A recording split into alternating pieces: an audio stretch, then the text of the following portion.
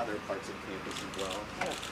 One of the things that attracts me about the University of Oregon is its commitment and its passion for our mission for public higher education and public research university. That's great. I think Oregon's a great place.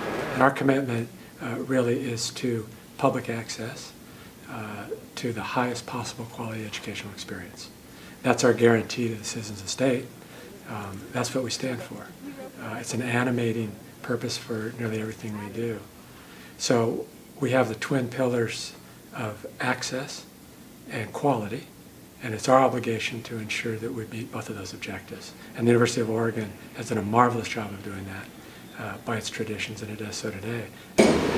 Ultimate Frisbee is really big here. I don't know if they have it at Irvine, but they play Frisbee a lot here. They have it at Irvine. They have it? Okay. Well, it's really big here. We've got a maybe good... invented there. It's just a little thing. I think he's a great fit. I think that he brings a clear record of strong leadership, and also really values higher education and a public commitment to higher education, and I think that's something we need here. We maintain our commitment to access and quality. Those are the twin pillars that our institution is built upon. We'd appreciate more support for that.